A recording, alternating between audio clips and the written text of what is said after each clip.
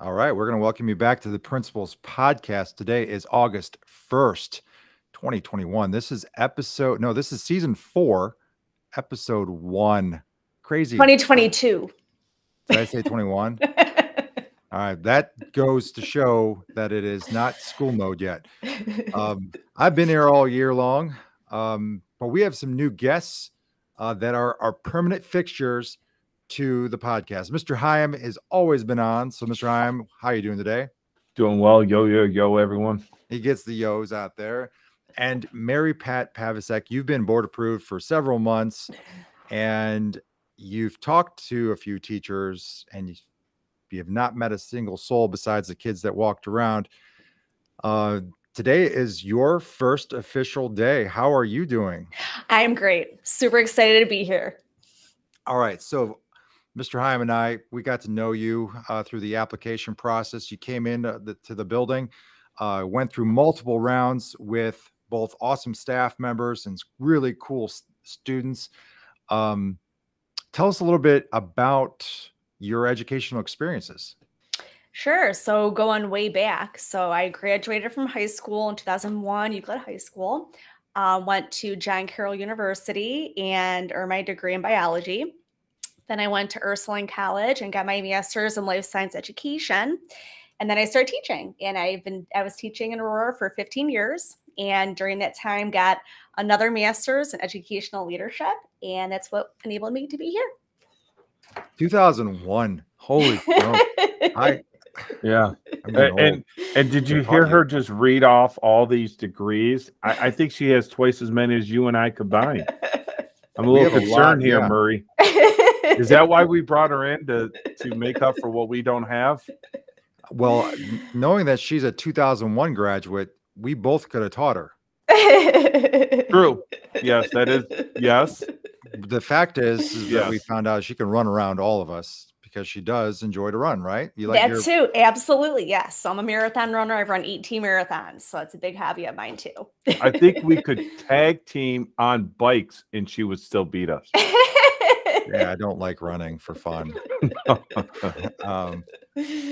So Mary Pat, you are super excited to join the Hilltopper Nation. I know that you are just going to naturally love our kids and love our staff, and it's going to be really fun as we get to know all of our kids this year through this podcast. It's just one way that we reach out to our families.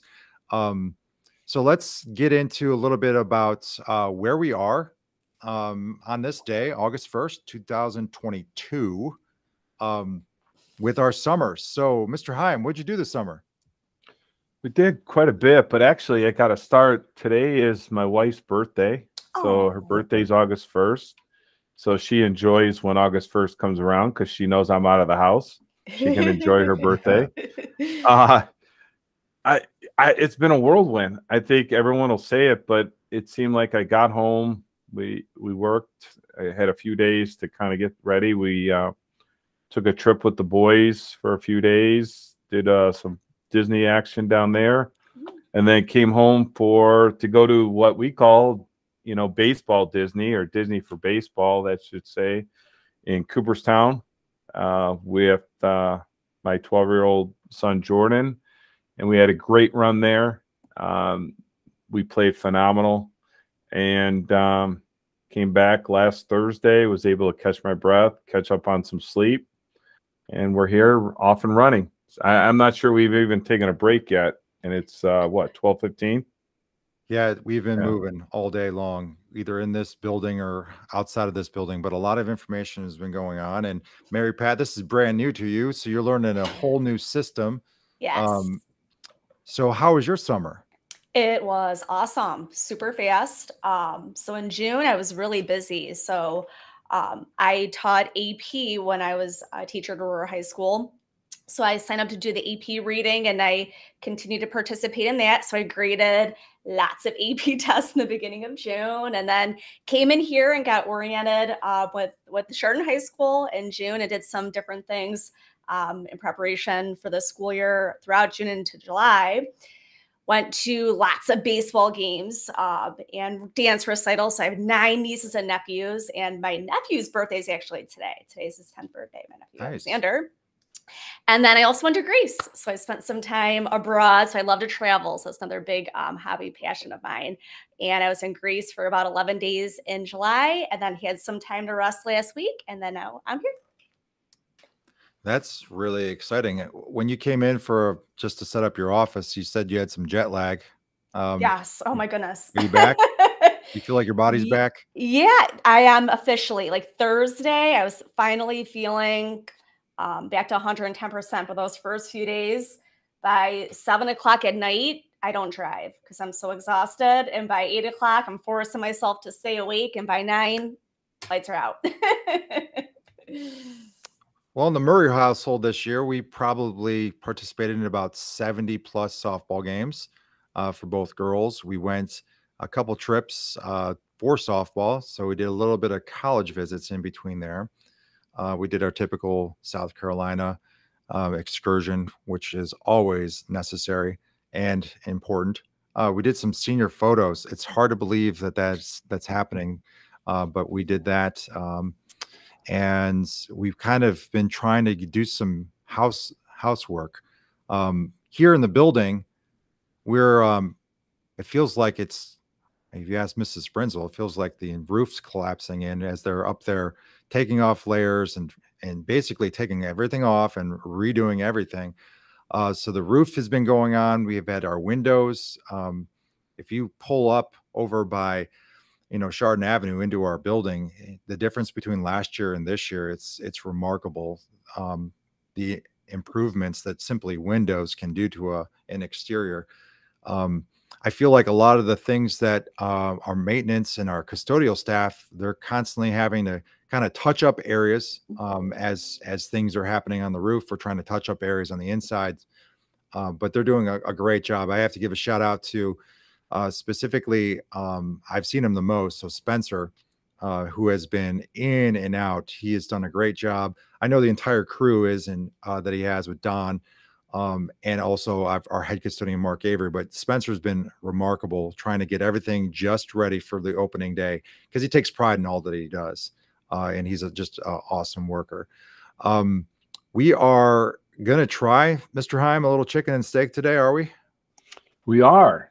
But I have to stop for a second. Your oldest is a senior? Yeah, it's crazy. Boy. You want to hit the pause button or you want to hit the slow-mo button? Like, I know that Jen and I would love to hit pause and then push play and then push pause again and push and then watch that progression. You've been there with your first. Yeah. This is going to be our first. I hope, she, from what she said, she wants to be close. So when we went out to Pennsylvania, 3 hours seemed far for her. So that she enjoyed it, but she thinks she wants to be close. So it'd be nice because she's so connected with her sister. That'd be nice. My oldest is a senior at Ohio State. So I don't even know where that went as we talked crazy. But we do have a little chicken and steak. By the way, before you get the chicken and steak, how's Junior's hair? He got a cut. He got a cut? Oh yeah. We'll bring a picture on later this year. He got a cut. He does not look like Uncle Jesse anymore. Wow. Yeah, it shocked all of us. But I guess that's what happens when you get a girlfriend. Things change. Wow. So things are, but he's trying to be more professional, which is, everyone's dream for their children. So do we have a theme for today's chicken or steak? Well, I think the theme is to try to give our audience, which is 2, your mom and my mom, some, a little bit to chew on to, before they meet Miss Pavasic and, kind of know a little bit about her, maybe say something to her in the halls or kind of joke with her, and we'll see where we go. I don't know where she's going to go with these. Quite honestly, I think you and I are going to learn some things, Hopefully we can stump her, make her laugh a little bit. And I know Miss Bruce is out there. You know, Miss Bruce is always listening and watching, and she'll send the regards of what she thinks about all this. So let's see how we go. All right. Okay. All right, we'll start a little bit. We'll start on the easy side. Do you like ketchup or ranch on your food? Ketchup. Is that ketchup on ketchup or just a little bit of ketchup? You know, there's that saying, I like ketchup on ketchup. Ketchup on ketchup. I really like ketchup. Okay. There we go. So, you know, when you're at home and you don't think anyone's watching, do you have the air guitar going or the air drums? Which one are you doing? Air guitar, air drums? Air drums or air guitar? Yeah. Air drums. On the steering wheel? On the steering wheel? When you're driving? Every once in a while it happens. There you go. Get into the groove. See, Murray, I could see you as our lead singer. And then I'm doing some guitar thing that I have no clue with. You know, you could, you know, with the head banging, you know, get the. Yep. I mean, Miss Pat would say, you'll see that picture sometime. You'll see that picture, you know, when he had hair. You know, back when we had hair in the 80s. The Italian flow. Yeah. So are you someone who likes to attend parties or host parties? Attending is easier. Attend. You're attending. All right. So now we're going to find out how responsible she is. Are you a cash person or a credit person? I've evolved more and more to be a credit. So I was a cash, but I've become more credits. Okay. It's easier. So are you a person that likes to give rides, or are you a person that hitch a ride from someone else? You know, so when we go and do stunts, are you going to be driving or are you going to be riding along? It depends. So it depends. So I would say both. If I had to go either which one, I would say give. Okay. So when we go out to Cedar Point for our annual trip, which we don't do, but if we did, would we see you on the roller coasters or over there on the water slides? Roller coasters for sure. Roller coasters. And are you a loud person or a quiet person? You know, that's going to be important here. The students are going to want to know what kind of person you are. I tend to be loud, so I can be pretty loud. Yeah. Well, that's good because I tend to be on the quiet side. Murray would agree with that, except once or twice a year, he'll hear me. And then he comes out. So are you a person that drives slow or fast? Slow. And my nieces and nephews will tell me that. So I've learned that from them. So you drive like grandma. Yeah. You drive. Yeah. So you're not worried about those speeding tickets. You're more worried about those parking tickets. Exactly. Yes. Okay. We do have parking tickets here at Chardon High School. Oh. Some of my friends in the student lot aren't fans of those tickets, but we do have those. We have those tickets. So are you a person that likes to work in groups, or do you like to work on your solo? I would say both. There's benefits to working in groups. I like group collaboration. I like to get different perspectives on things. And I also like to get the opportunity to kind of mull things through and think things through independently. I would prefer groups because, like I said, I really like collaborating, but both. Oh, good. And Mary Pat, you always will find this out. We always bring this subject and this content into every podcast. Murray knows where we're going. So I'm just going to ask, do you enjoy English or math more? Which one do you enjoy more? English. I love reading. I love reading and I love to write. So I love reading and writing. But here it comes, Murray. Here it comes. But I lean more to being toward more of a math person. But that's more of my natural inclination. But I do read and write a lot. So it's hard to be on one end of the spectrum there. That was a presidential answer, by the way. Everyone's going to love that. Everyone's going to love that. So getting more into your wheelhouse, I should say, chemistry or biology? So I've taught biology for 15 years. And again, I might have a presidential response here. chemistry is the foundation of biology. So without chemistry, you don't have bio, and bio enhances your understanding of chemistry too. So bio, because I've taught it for so long, but that doesn't take away the significance of chemistry. Well, and this next one is for Dr. Hanlon, because Dr. Hanlon listens on a regular basis. Do you start work late or do you leave work early? Because, you know, Dr. Hanlon's going to need to know this. Well, as you saw today, I'm a morning person. So I will be here early. That's just my natural way. I like to get things done early in the day. So I definitely will be here early. Yeah, I'm usually the one here. I'm usually the one here early, and you were here before me. It bothered me there for a second. I think I'm gonna have to change my clock. And teachers, this is really important for our teachers. Are you a type of person that likes to send emails or have those one-on-one conversations with them?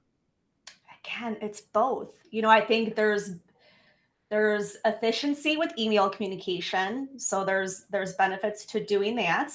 But I also really believe in the power of one-on-one personal interaction communication. I think that's one of the things we learned through the pandemic. When we lost that part of our ability to communicate, we saw how significant that is.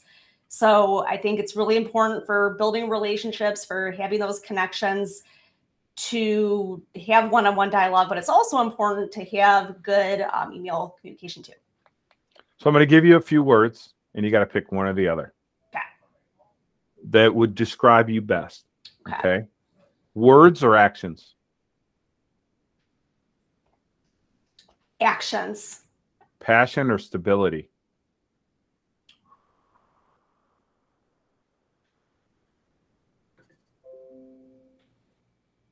Passion.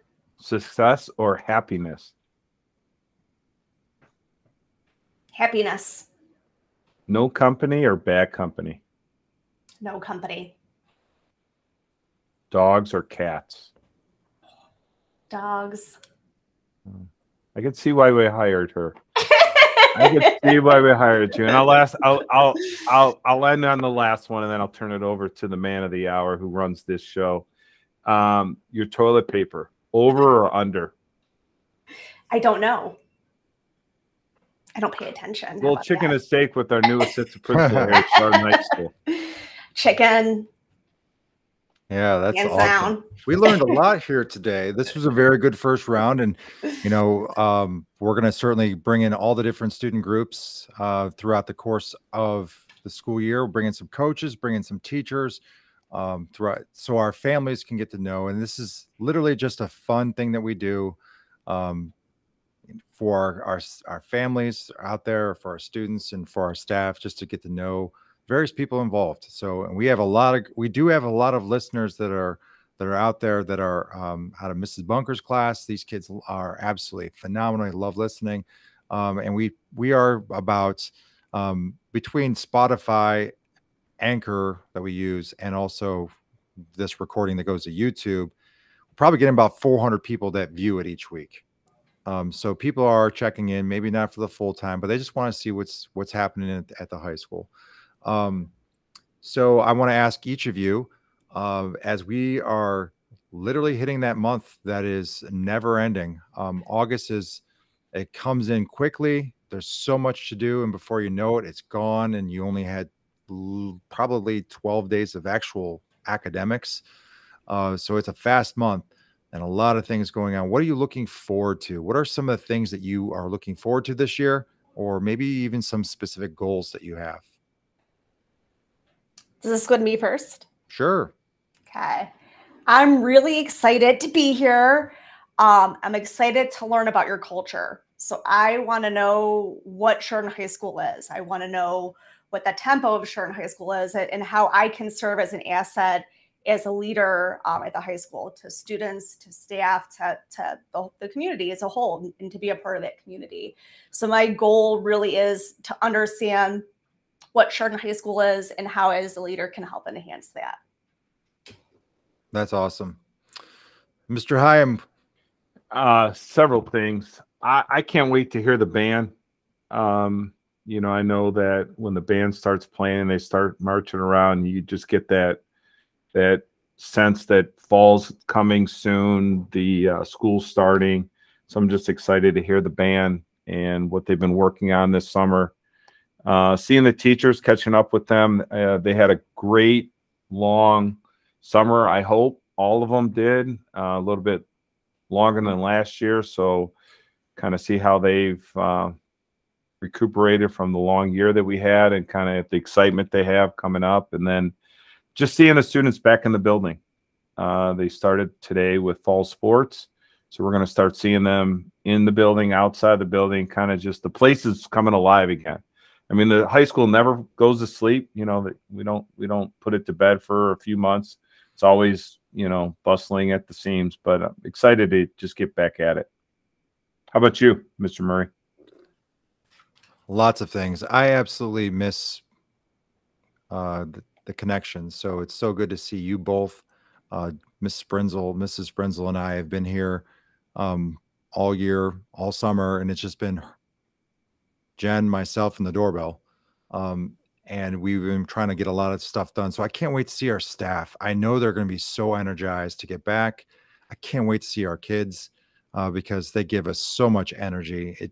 What's so fun to watch, doesn't matter what year they are, but just watching them grow up over the summer. You know, we talk about haircuts. Some people, you know, grow their hair out. Some people get a haircut. Some people have glasses now. Some kids grew 7 inches, you know, some people had braces. Now they don't. Like, it's all these little things. It's just like everyone is so excited, and to continue that energy throughout each year or each month is really important. That we'll have to really, as the three of us and our staff, just harness that and really focus on ways that we can continue to build the climate and culture that we expect here at Chardon, using our core values. I'm really excited that we are also with our 8th grade that are now seniors. They are officially like the 150th commencement class. So it's like a really special year. And what has always confused me is that our district is over 200 years old, but officially, apparently, like formally, we only have 150 coming up commencement ceremonies. So we probably had 50 some graduations, but not maybe a commencement ceremony. But I'm really excited, not for that. No, I don't want to get fast forward things because there's so many awesome things to look forward to. I just can't wait each day to see another face and another face, and we can really connect with them and make this year great, because we are not only going to achieve our highest that we can academically, but we'll connect to each other in our relationships, and we'll also connect to all the different activities that we're involved in. So I am looking forward to that. This is our first podcast, a little bit long, but it was well worth the time. We're going to share this with our families so they get to know each and every single one of us, and we get to see everybody in like 2 weeks. Super excited about that. So from my office to your office, to everyone out there, everyone go Toppers. Go Toppers. Woohoo!